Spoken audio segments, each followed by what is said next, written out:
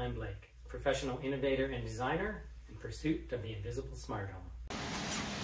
Water leak alert. Today I'm going to talk about the Sonoff Matter Relay.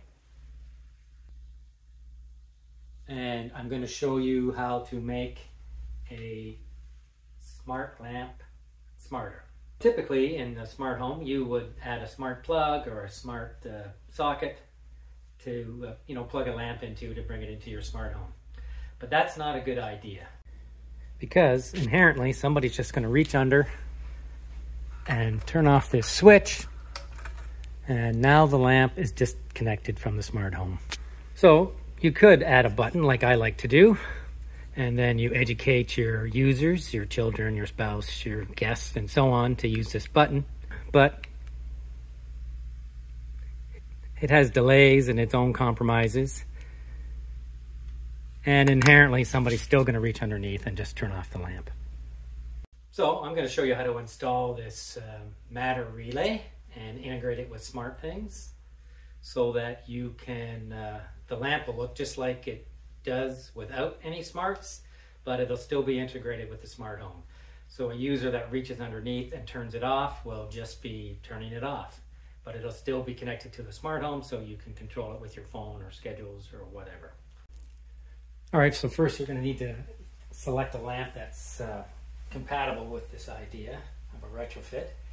It has to have a toggle on-off analog switch, and it should be made of material once you get to the inside. I think this is made out of wood or something, that it'll still transmit the signal, and you have to have access to the cables. So I'm presuming I can take off this felt pad and replace it and get access to the two cables.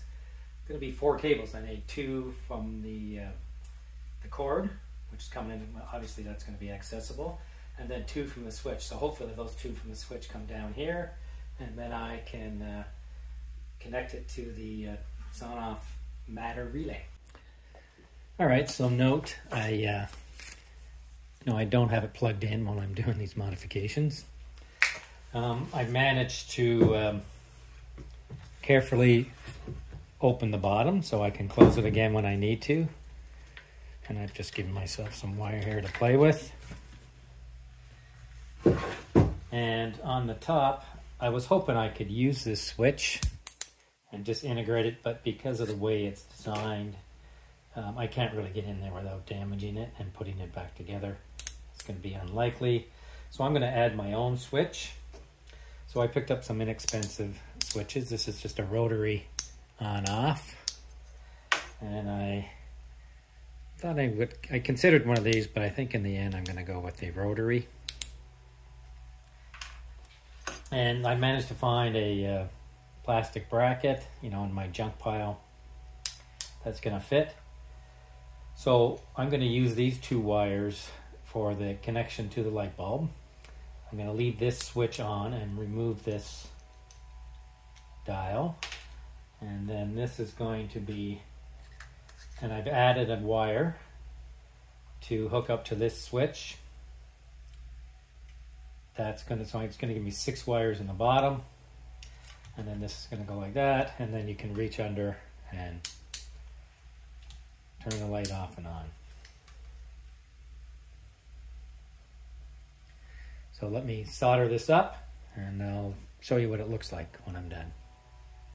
All right, so I've got the switch wires soldered and fed through to the bottom, and I've taken off this rubber thing so that you're not tempted to use the old switch. And I've got the 6 wires exposed at the bottom.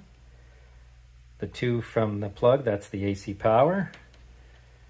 This is to the light bulb, and these 2 go to the S1 and S2 on the Sonoff device. So all 6 wires will be hooked up to here. I'll do that now. This is what it looks like with the 6 wires hooked up to the relay. This is a Sonoff Matter MINIR4M. All right, so I plugged it in, and I'm going to do a quick test You have to make sure the original switch is on, which I think it is. And I would just test it by clicking the switch here. That turns it on, and I should be able to turn it off and on here. Great. All right, so let's tidy it up and put it back together. All right, so I've secured it in there, and I've prepared it before. I paired it with my SmartThings before, because of course you need access to the barcode that's on the bottom of that thing. And I'm gonna lightly glue this cover back on, and I think we're set to go. And just one note before I finish here, these two wires that go to S1 and S2 on the switch, they don't carry any high voltage, very, very low current. So there's no really risk of danger here. I mean, it's not a good idea, of course, if it was the high voltage wires, to put it in a sharp edge like this, but there's no worries there. So I paired it to SmartThings. It's a Matter device. I had to use the QR code and it went smoothly. And I found with recent Matter devices, they all are working pretty well. There's been a lot of complaints out there. I think most of the problem is when you're trying to pair it with multiple platforms. I don't really think that's necessary. You should just pick a platform that's in charge, SmartThings, Aeotec, or so, or similar. But you probably shouldn't use a smart speaker as in Google or Amazon as your platform of choice. It's okay to connect to those devices, maybe for sound alerts or voice alerts or for voice control, but otherwise you should have a dedicated hub that's in charge. I connected it to SmartThings, and this is what it looks like in SmartThings. When you turn the light off with your hand, it changes status in SmartThings, or of course you can use SmartThings itself to turn it off and on, or set schedules and so on, or have it triggered with other automation with a motion sensor or something. All right, so now you have a lamp connected to your smart home that you can use for schedules or security or even notifications. I like to have specific lights blink when there's someone at the door, on the porch, or so on. And when somebody reaches under to turn it off, it's still connected to the smart home. You can still turn it off and on with your phone and the schedules and so on. So that's the invisible smart home. That light works for everybody in the home, not just the DIY enthusiast.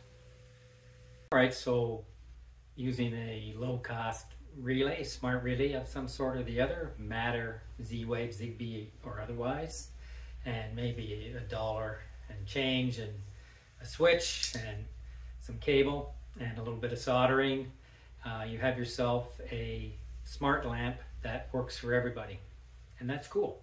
Please like and subscribe and look for my next video. Cheers.